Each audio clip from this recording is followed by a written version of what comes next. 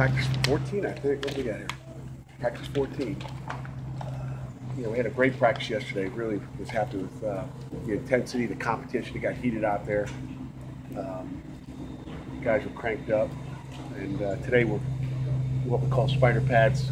And it'll be a light, almost a typical Friday before a big game.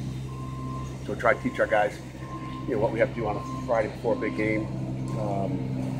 Try to get them in that mode.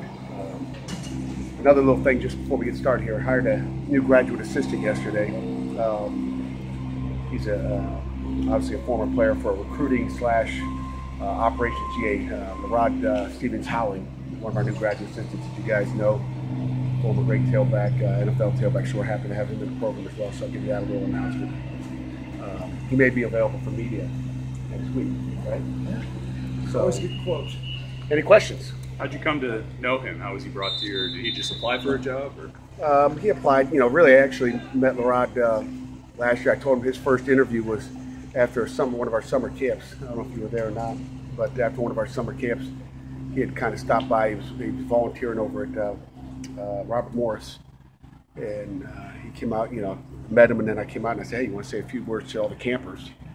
And, he impressed me right there. And I said, he's a guy that we wanted to bring back to the Pitt family. Guy's done a lot for this program, and so we're happy to have him back. You beat Hines tomorrow, Pat? Yes, sir. Okay. Yeah, we will be. How much do you try to, when you get to go down there for a scrimmage, how much do you try to incorporate sort of the, the details of game day, you know what I mean, in the locker room, get it from the locker room to the field, all that kind of stuff? We'll wait till the rehearsal scrimmage the following Thursday or Friday. I think it's Friday. Next Friday we'll, kind of make sure we hit all the details then. But just like we do out here on a scrimmage, we try to work as many situations as possible. Even when we're out here, we got the coaches up in the tower there with the headphones on, working the communication between the coaches, because someone's going to be up, someone's going to be down. How's that communication work?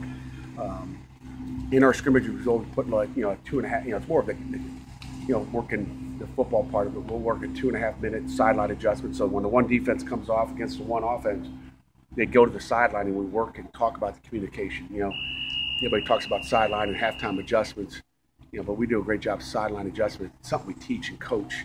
We want to teach our kids, we don't want to get to game day, they want to watch the scoreboard and see what's going on. No, they better be locked into that next series, and we try to coach that throughout camp. Will Matt be upstairs this year? Yeah, Matt will be upstairs this year, correct. You guys have a lot of spread up-tempo teams on the schedule. I mean, how much does this depth that you guys have developed over the last year, how much does that help you prepare to face a schedule like this? Really does help. We just talked about, competing and guys competing for positions. And, competition is good because we got more guys that are, obviously have that the depth to be able to do that. So really will help us. You also face a triple option team every year. Do you spend, even though that game's not until October, do you spend a little bit of time in camp just going through some of that stuff? Yeah, we've had probably 8 to 10 minutes every day we worked on the triple option out here. So no doubt. We didn't do it in the spring because we felt like we had enough of it during December months practicing for Navy. So we purposely installed it from day one. We'll come back a year, Pat. Do you think moving Brian O'Neill was one of the best decisions you've made here at Pitt? There's no question about it. I mean, Brian O'Neill's going to be a great offensive tackle at the next level. He's going to be a great one for us. He's all in, and it's a great move. I'm not a genius, so we had to do that. It didn't take a genius to figure that one out. How have your young defensive tackles, particularly the freshmen, look so far in camp? You know what? They're like yo-yos right now. They're up and down, but a ton of talent. I mean, you see great spurts out of them every day. I mean, they have the ability to cause havoc in the backfield. I mean, Watts will get off the ball and caused some major havoc and inside. But then the next time he'll line up, there's a center, and usually if there's a center, someone lines up on either side of the center.